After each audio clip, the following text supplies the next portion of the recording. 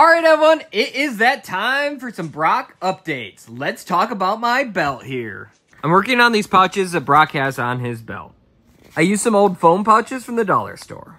I needed them brown, and I ran out of leather paint, so I used some just brown acrylic paint and kind of started to paint them up. I still got a lot of work to do on them, though. I feel like there's a constant debate on which way the grain of leather should go, so with these, I just kind of went across with my painting. Now, I wanted the pouches to look a little bit more full so they're not all flattened when they're on my belt. Now, they came with these white styrofoam pieces that came in so they don't flatten out, but I'm going to try to create something that can go inside.